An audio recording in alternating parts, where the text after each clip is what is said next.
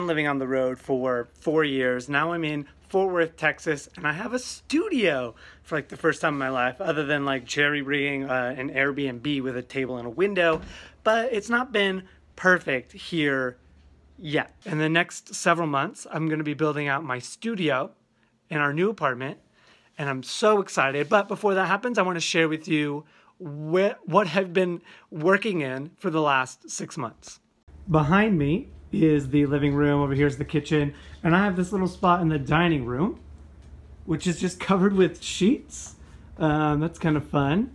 Sheets, and then we enter, voila. Give you a quick view of the studio here.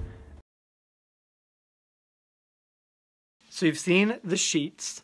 Let's take up the essentials that Sunflowerman needs for a studio. We have the lights, perfect for recording. We have the table right back here, so I can actually do the work, and then the tripod, my beauty, so I can record the work. Those are the essentials. Those are what I've needed everywhere I've been. So I have those, but then you can see I've had to cram everything else within this space as well. Stand up on the little chair here. So this is honestly what the studio's been looking like for the last however many months. We've been searching for an apartment here in Fort Worth, Texas.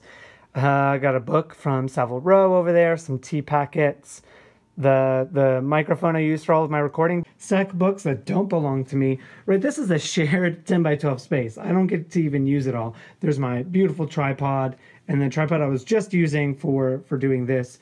We're gonna go on this journey, and the main things that I have to do right away: lights, table, and tripod. Easy. Those are going to stay mostly the same, but the space is going to be so much more beautiful. I can't wait to share it with you guys. Thank you for following along. Hopefully next week we'll have another time-lapse tutorial explanation. This week it is a look into the studio that I'm about to leave as we begin preparing for the new space.